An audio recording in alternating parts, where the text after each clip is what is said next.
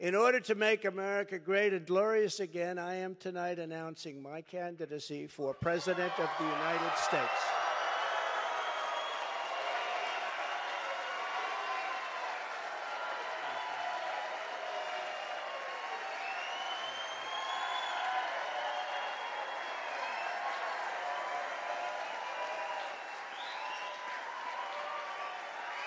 Together, we will be taking on the most corrupt forces and entrenched interests imaginable.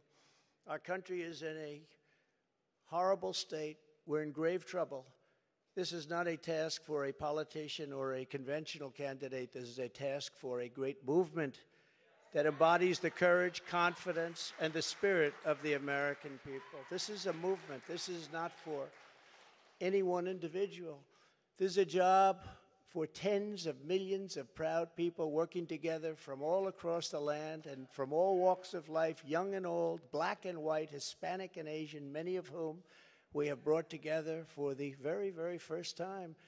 If you look at the numbers, if you look at what's happened with Hispanic, with African American, with Asian, and just look at what's happening. This is a party that has become much bigger, much stronger, much more powerful, can do much more good for our country.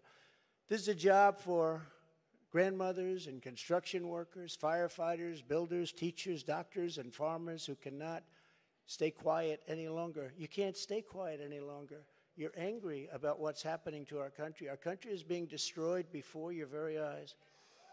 It's a job for every aspiring young person and every hard-working parent, for every entrepreneur and underappreciated police officer who is ready to shout for safety in America. The police are being treated so badly.